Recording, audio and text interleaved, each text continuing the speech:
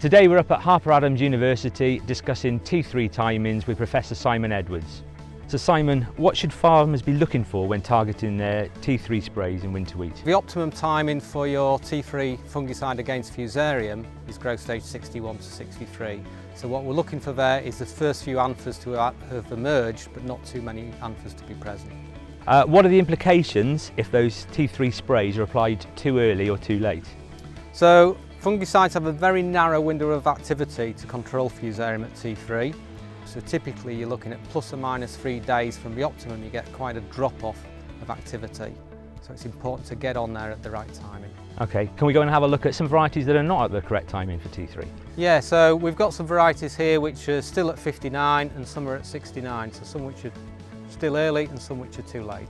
Excellent, let's go and have a look. This is a later flowering variety and it is still at growth stage 59, and it's been at growth stage 59 for a few days now. You can see with this here that you've got no visible anthers. So that is too early for your T3 spray timing? Yeah, you need to wait until you have anthers emerging. Okay.